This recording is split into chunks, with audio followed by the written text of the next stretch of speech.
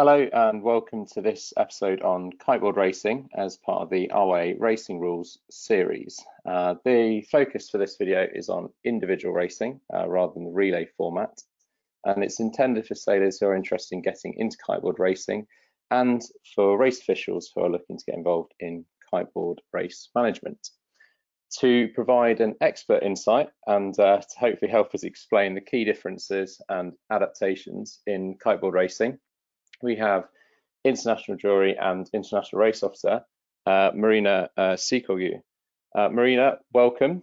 Could you give us just a brief background on yourself and how you kind of became involved in kiteboard racing?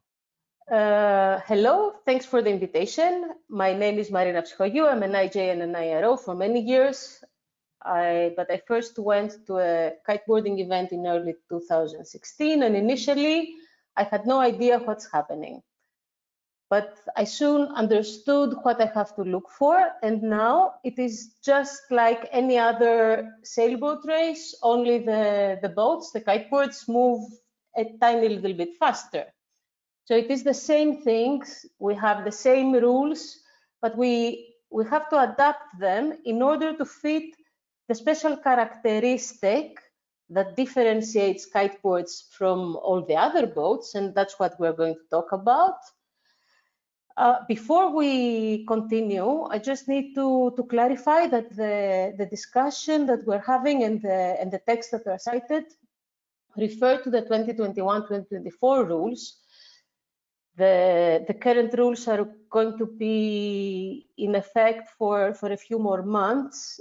So we are rather discussing the rules for the next quad.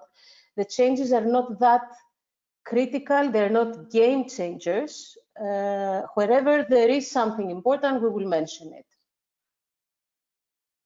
Brilliant, that's great. So if we start by looking at what are the main differences and I suppose why we need to adapt the rules in the first place.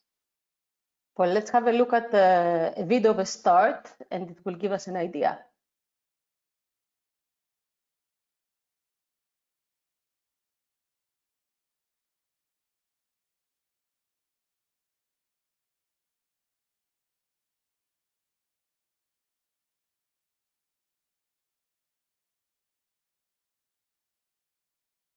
So we see the start looks like any other boat start, but in other boats, sails are on spars, and they have a limited and predictable range of movement. Kites are flying in the air and can move anywhere. They are all over the place. And for this reason, we need to get a three-dimensional application of the same rules that we use for any other boat. Yes, that's really interesting. How does that affect us? Well, the only thing we need to do is add a third dimension in the rules. And for example, take the keep clear rule, the keep clear definition. In all other boats, a boat keeps clear when the other boat, the right-of-way boat, can sail without taking any avoiding action. And it's exactly the same for kiteboards. But then we have the second part of the definition that says that if boats are overlapped, the right-of-way boat can change course in both directions. Well, in kiteboards, it's not enough to be able to change course. You also need to change the position of your kite. And that's exactly what we have done with the definition. We just added this third dimension. Okay, so practically, how does that work within Rule 16 then? Well, Rule 16 is a Robin Hood rule. It effectively what it does, it protects the keep clear boat from the right-of-way boat abusing her rights. So a right-of-way boat has the right-of-way, fine, but it's not allowed to change course without giving opportunity to the keep clear boat to keep clear. In kiteboard racing, this is not limited to changing course, but also changing position of her kite. So effectively, when a right-of-way kiteboard changes course or the position of a kite, she should give the other kiteboard room to continue keeping clear. Exactly, and of course, in order for the limitation to apply, the keep clear kiteboard must have been keeping clear to begin with. And then we have the obstruction definition, which again, we have the same idea. When we have when there is an obstruction in the course, an otherwise keep clear boat gets some rights in order not to hit the obstruction and have damage. It makes sense. The definition of obstruction is something that a boat needs to change course significantly to pass. But it wouldn't be enough for kites because we need to change position of the kite, not only change position of not only change course. And after we change the definition of obstruction, we also adjust the equivalent rule, which is the rule that describes what we need to do when we have an obstruction. It is the rule number 20, the hailing rule. So when a kiteboard is approaching an obstruction, that she has to change course and the position of her kite, she may hail. So that's it. Brilliant. So the way we're looking at it is that 3-dimension just has a little bit of an input into just tweaking some of those definitions. But what happens when we actually go racing? What's different when we're on a race course? Well, it's not that different. It's more similar than what you might think. The main difference is not on the water, but it is on the shore. Imagine you saw the kiteboards before on the video on the start video. You need a lot of open space in order to rig the boats, and this space cannot have tall trees. You cannot have electricity wires. You cannot have beach umbrellas. It needs to be free. And another difference, not so practical, where we need to have a judgment, is that kiteboards cannot be towed. So if we had, I don't know, optimists, we can just put the sails on, put the kid in the boat, tow them to the race course, and no problem, they're sitting on the boat. But kiteboards cannot be towed. So this space that we have, the free space, we need to have conditions similar to the ones that we have in the racing area, so that the kiteboards can launch and sail to the racing area. Once they launch, they will get to the race area pretty fast, and from there on, it is practically the same thing. Brilliant. So once we're actually on the race course, then the race course is actually looks pretty similar to what you'd expect from normal kind of dinghy or yacht racing. So the course will look very much like this, but what you'll notice is there's an offset mark just downwind of the windward mark, and that's just it's called a protector mark. It's a little bit like a spreader mark, but it's really just to protect the boats or the boards coming in on that port ley line into the windward mark. So we don't get boards going around the windward mark at 25 or 30 knots, and then boards coming upwind at 20, 25 knots and getting big crashes. So we have a protector mark which is just downwind of that windward mark. We'll also see there's a sort of offset mark to the leeward mark as well. So we have Mark 2, which is slightly upwind, and then Mark 3, which is just offset a little bit. And what that's doing, again, it's just spreading the boards out a little bit so we don't get big head-on collisions. There's also, you'll notice that we generally don't use a gate very often in kiteboard racing. And the reason for that is that if we have a gate, then most people would just go around the kind of go right mark and head out to the right-hand side of the course, and then you do one tack, and it ends up being a really big procession. So by having to make them do at least 2 tacks, it opens up the race course a lot more. But then other than that, it's pretty similar. Yeah, and if you're a mark layer, you just put marks in the water. It doesn't matter what goes around the marks. You just need to make sure that the mark is set and it's not moving. And starting a race is also, it's the same thing, probably simpler. The starting system is going to be in the rules from the next pod. And there are a few differences compared to the basic rules, but all the differences make sense. Yeah, exactly. So for our average race time is about 10 minutes, or a 10-minute target time. So actually a 5-minute start sequence doesn't really make sense. So for us, a 3-minute starting sequence is sufficient.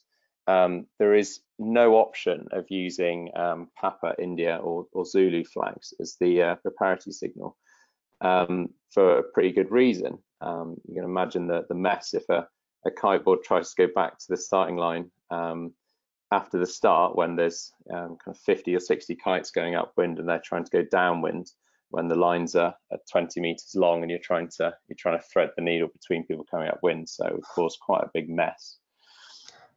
And mess at the start is not going to occur only if someone tries to go back after the start, but also if someone tries to stop on the line while the others are preparing to start. Yeah, so a kiteboard generally slows down by lifting a kite in the air. So you reduce the power or the pull of the kite. But as soon as you do that, the kiteboard then takes up a lot of space because of the different angles that the lines are at and the different positions of the kite. We can't really have that. So there's a change in the rule explaining that. Yeah, that's exactly why we made a rule about it. So the rule says that during the last minute before a starting signal, a kiteboard that either stops or significantly slows down or is not significantly moving forward shall keep clear of all others, unless of course she is accidentally capsized. And this rule overrides the basic right of way and marks and obstructions rule. So you can't say that I'm on starboard and I'm stopped on the starting line. It doesn't work. You are not allowed to do that. Brilliant. So that's another example of little adaptations, just because kites, you can move those kites around, that 3 dimensions coming back in a little bit more. So if I'm a race officer, I'm sitting here, I'm kind of listening to this. How we get to start, we get that last 5 seconds, we get the gun, but then how does the race officer know who's who? Okay, let's have a look at the video.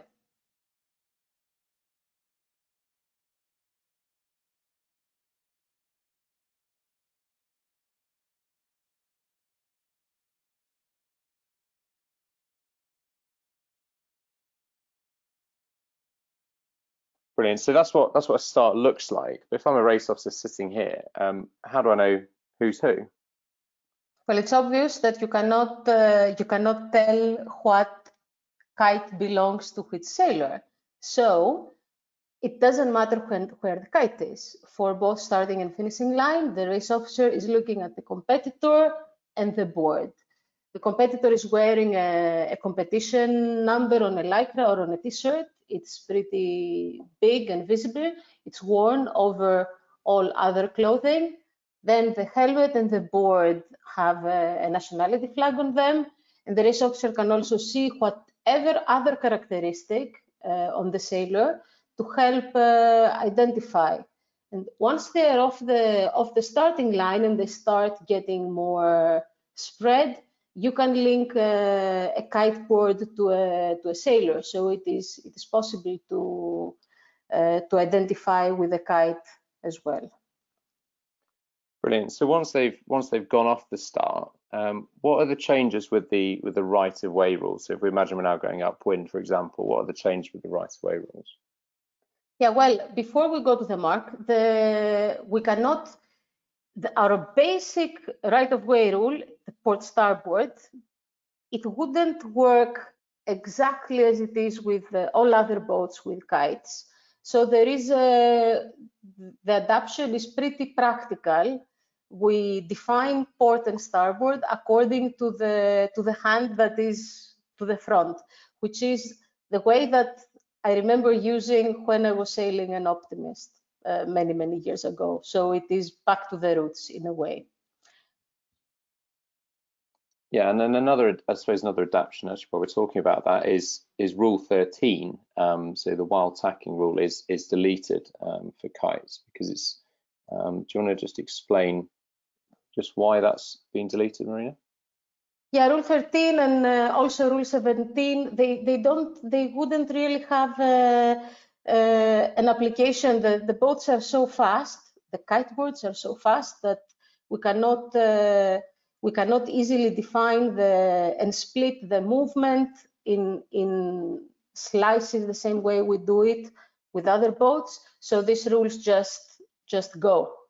These rules go, but we have some other rules that come in because of the special nature of the different nature of kiteboarding.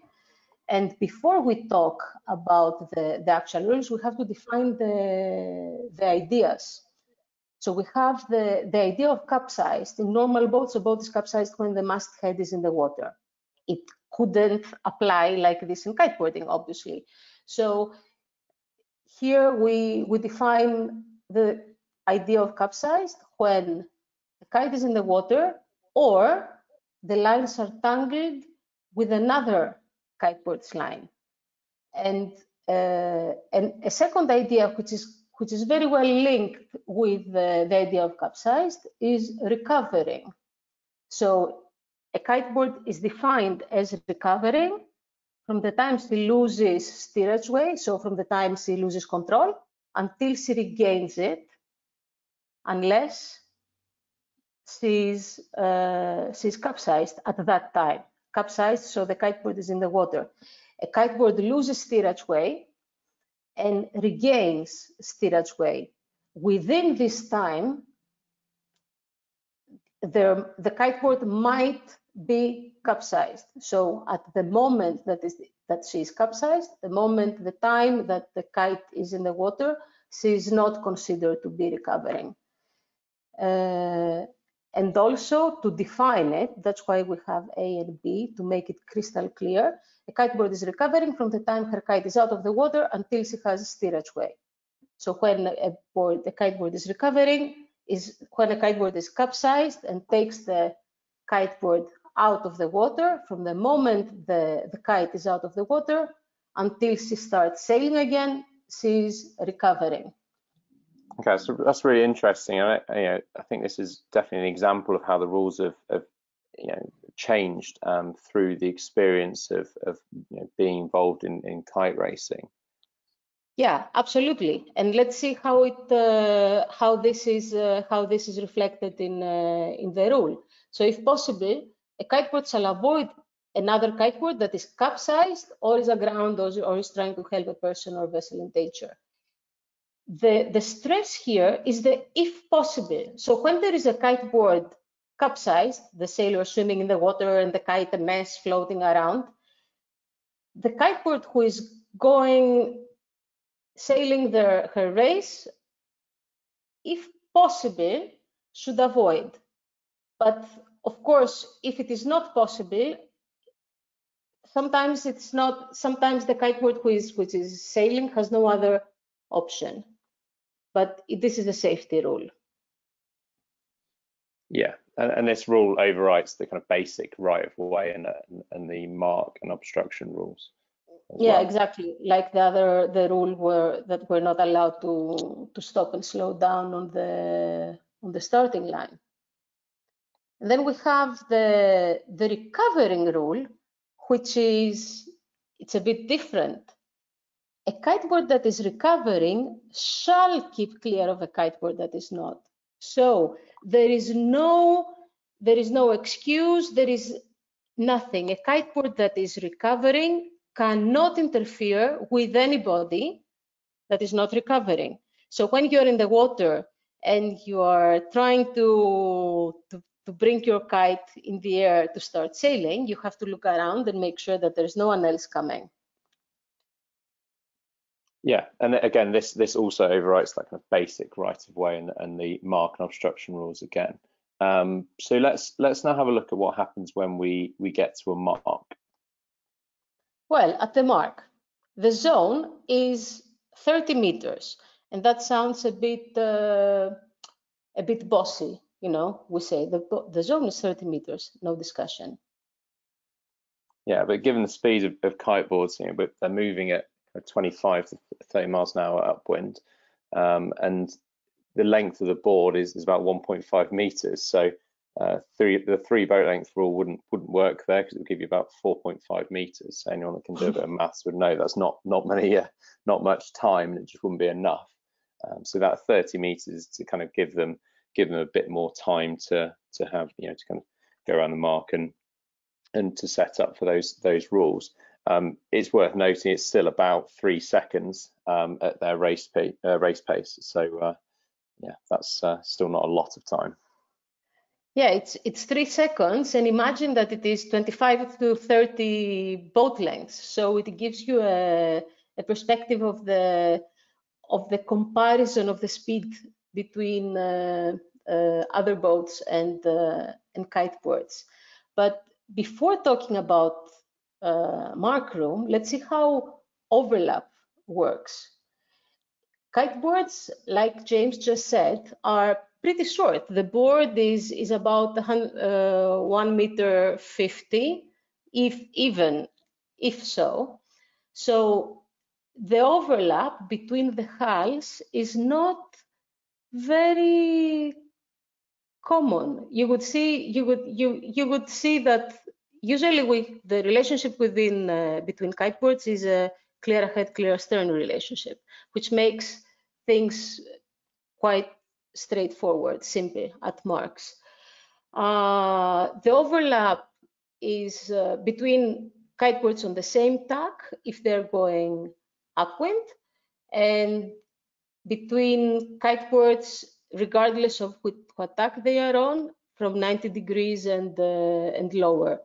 And to take a last point of certainty principle that we have usually in match race, if there is a doubt, a reasonable doubt that two kiteboards are overlapped, then we presume that they are not. Why not? Because they are so short that they probably are not overlapped. Brilliant. So then if we look at rule 18 now, it's a little bit simpler than the basic rule 18, just due to the speeds that the kiteboards are moving at. Yeah, it is quite simpler than the rule that applies for other boats, and it doesn't apply for sure between a kiteboard that approaches a mark and a kiteboard that is leaving a mark, and between kiteboards on opposite tacks. It applies only between kiteboards that when they're required to pass a mark, the same mark, and one of them is in the zone, the 30 meters. And it stops applying when mark room was given. So as simple as that. Brilliant. And then if we actually look at, you actually mentioned a mark room, so let's now have a look at that and what's different there. Well, that's also simple, straightforward.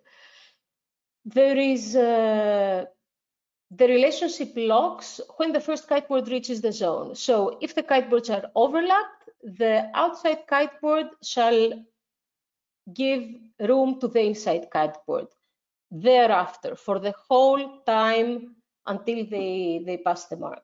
If they are not overlapped, the kiteboard that has not reached the zone shall thereafter give mark room. So whoever reaches the zone first, if they're not overlapped, is entitled to mark room.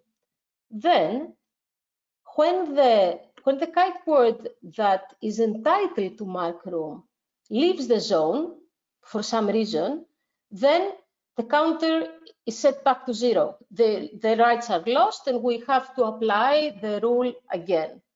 It might sound complicated when you see it written in the rule, but it's pretty simple. If you go out of the zone, then you lose all the mark room rights, and we have to apply it again with whoever is first in the zone. And the third part is a safety thing. If you obtain an inside overlap, of course, before any kiteboard is in the zone, and the outside kiteboard is not able to give you mark room, then she will not give you mark room. And this is to avoid kiteboards tacking under a big group of overlapped kiteboards that are going to pass the mark, for example. Okay, and is that all to the mark room rule? Well, there is a little bit more. We have, rule 18.4, the one that you are not, if you are on a downwind leg, you are inside and right of way, and you cannot go further than your proper course before you jibe to around the mark. Well, this is extended for tacking as well. So if you are inside, overlapped and right of way, and you need to jibe or to tack to round the mark, you cannot go further than your proper course before you do so. Brilliant. So you mentioned leeward marks there, but let's see what the windward and leeward mark roundings actually look like with a couple of videos.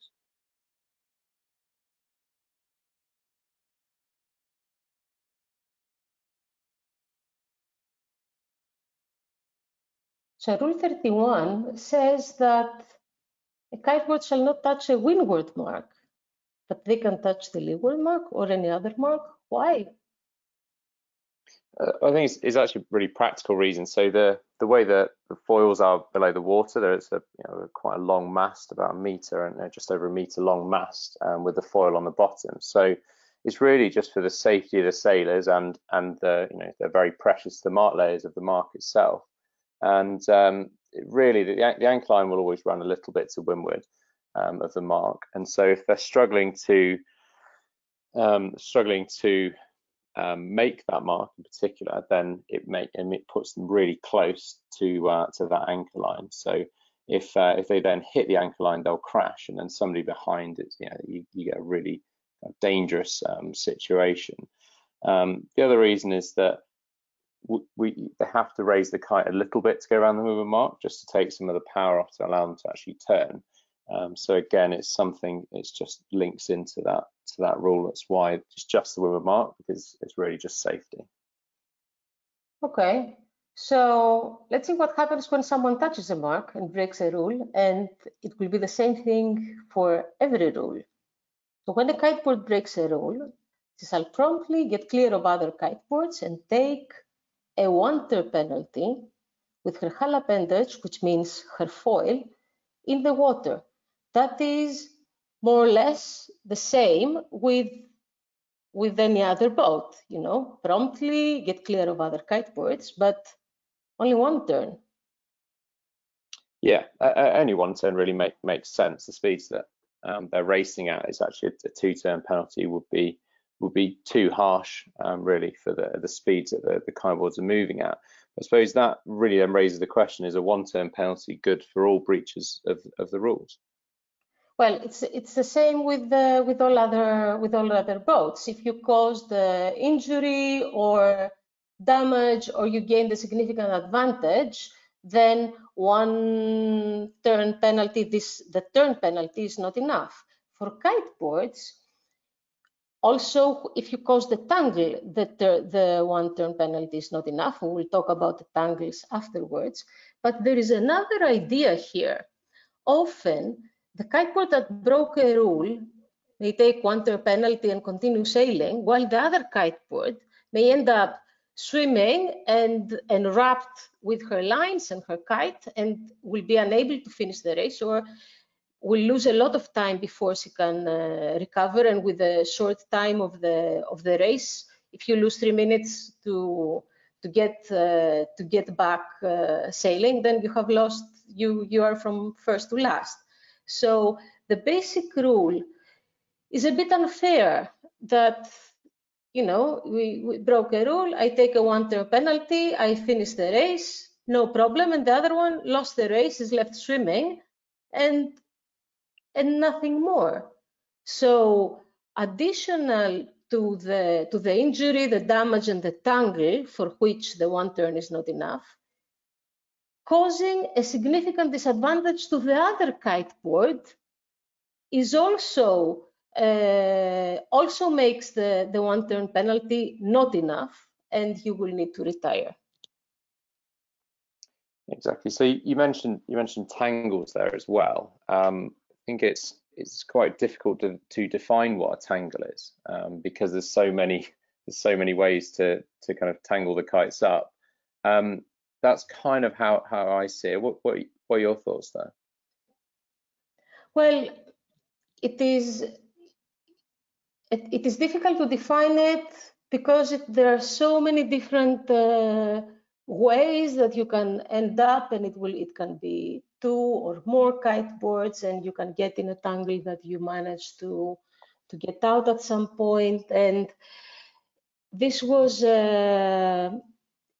not a very easy call to make for judges, and we needed to make the call pretty often, because in the past it was possible for a kiteboard who ended up in a tangle and it was through no fault of her own to be entitled to redress. This is not the case anymore. It is changed for the 2021 and on rules, but also the sailing instructions for all the events that will happen in the post-COVID era have changed the rule already. And it is, apart from, we expect to have a lot less hearings, and the reason for wanting less hearings is the COVID implications, but I'm very happy to get out of the judgment. Yeah, and it actually puts more onus on avoiding a tangle in the first place, rather than going, oh, I'm not in a great position. If I just tangle, I'll get redress, so I'll do that. So it's a little bit of a safety thing as well. I think we probably should show an example of what a tangle looks like. I think we've got a video just that will show what a tangle looks like after a start. Yeah, that's a pretty bad example, but actually it's a bad situation and a good example of what a tangle is. Yeah, so exactly, you can see from that video that actually it's really hard to see who caused it, who's affected by it, how many people are involved, and that's just from a fixed camera on the committee boat. So you can see why the tangles being taken out of the rules, for sure. So if we move on now and we look at some other kind of relevant rules that are these rules are the rules that are left now with because in the past the only rule that was the main rule that involved tangle was the redress rule. So now we get rid of that, and we can see the rules that still have something to do with tangle. So first of all, I will start from the last one. Protest decisions, Rule 64. So when someone is disqualified because he broke a rule and with that breach he caused a tangle, she gets a score called the DCT, disqualified causing tangle. For the first time, it's the same like a DSQ, but any subsequent time, the score is a DNE. So you cannot discard it. It's a similar principle to Appendix P and Rule 42 application with the other boats. Rule 36, Rule 36 says that a boat cannot be penalized in a resailed race for a penalty that it did in the original race, except there are some exceptions. And one of those exceptions is this DCT, that if you If you broke a rule and you caused a tangle and you are disqualified for that in one race, you are not disqualified in the resale, but the penalty counts for as your first penalty. So the next time you will do it, you will get a DNE. Rule 44, we talked about it. If you cause the tangle, one turn is not enough. You have to retire. And rule 61.1, informing the protestee. Well, when you want to protest, you have to hail protest in any language that you're sure the other sailor will understand. If there is a tangle, it is very possible that you will be swimming, you will be trying to stay afloat, and it will probably be a bit difficult to shout. You might not even see where the other sailor is. So yeah, with all this misfortune, you are excused from hailing protest, but you still have to tell the other sailor as soon as possible. And I think that's all.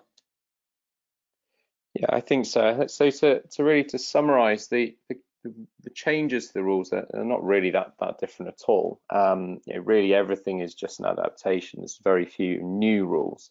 I think the key point, particularly is when trying to understand these changes, is that the kind of, if you understand the three-dimensional aspects, and we really kind of think about the kite, when we really consider that, a lot of these changes kind of make sense. It's just a common sense thing. So that brings us to an end for this video. Marina, thank you very much for your time and your insights that you've shared with us. Thank you, and see you soon on the water somewhere. Yeah, for sure.